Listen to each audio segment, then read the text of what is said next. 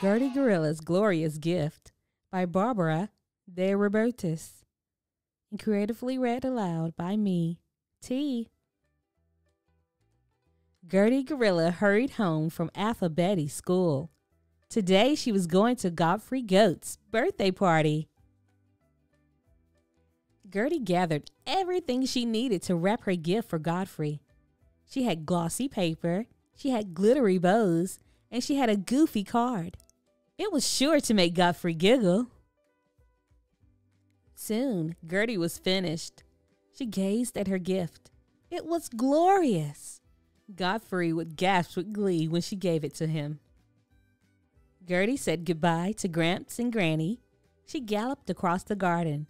She wiggled through the gate, and she waggled past the grove of the green trees. Gertie gazed up at the leaves. Golly, she grinned. I just got a great idea. I'll grab a vine and glide over that grubby gulch. As Gertie was gliding over the gulch, she gasped. The vine sagged, it groaned, and then it gave way. Gone, cried Gertie. She hit the ground with a gooey glump. She got a grimy bath in grubby grit, and she lost her grip on Godfrey's gift. The gift hit the bottom of the soggy, foggy gulch. Oh, no! Gertie groaned. Godfrey's gift is a goner. And look at my gorgeous gown. Gertie struggled out of the gulch. Just then, Gary Gazelle came galloping up the hill. Gertie, cried Gary, where are you going in such a grubby gown? Then he gasped. Look at that grimy gift down in the gulch. I was going to Godfrey's goat birthday party, Gertie grumbled. But now I can't go. My gift and I are too grubby. Gary grinned. He led Gertie to the other side of the hill. I suggest that you jump in this nice, clean, gurgling brook. You'll be a bit soggy, but you won't be grubby. That's a great idea, said Gertie. She wiggled and waggled her way down to the gushing brook. Bing! Bang! Boing! Gertie flung herself into the water.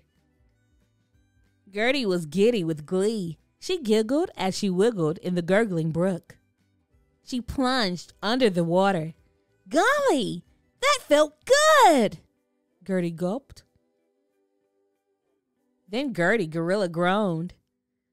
But what should I do about my grimy gift? Gary brought the gift to Gertie. You can't wash it, said Gary. Your gift would be too soggy. Suddenly, Gertie grinned. She grabbed the gift, she hugged it tightly, and then she plunged under the water again. Glug, glug, glug.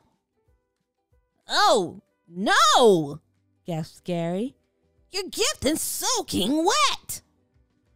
Oh, yes, giggled Gertie. Water won't hurt this gift. The dripping gift glistened in the golden sunlight. It gleamed and glowed just like Gertie. Gary Gazelle groaned.